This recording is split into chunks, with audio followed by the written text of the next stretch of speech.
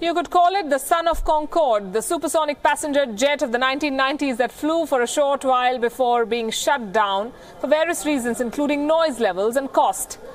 Son of Concorde is called Quiet Supersonic Technology Experimental Aircraft, and it is the brainchild of NASA. If all goes well, the first flight could be in 3 years.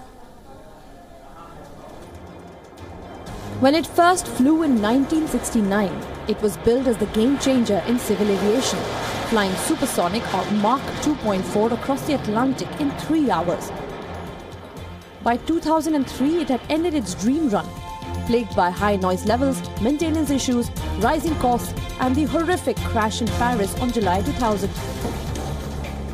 Now, the National Aeronautics and Space Association, NASA, is reviving the supersonic dream with the queSST, or Quiet Supersonic Technology Experimental Aircraft. However, NASA's queSST will fly at over 1,000 kilometers an hour, which is twice its speed of existing airlines and nearly as fast as the Concorde. Crucially, it will be much quieter, meaning it will be able to fly over land unlike the Concorde that was deemed too noisy. NASA says the queSST will be supersonic minus the sonic boom that undercut the Concorde.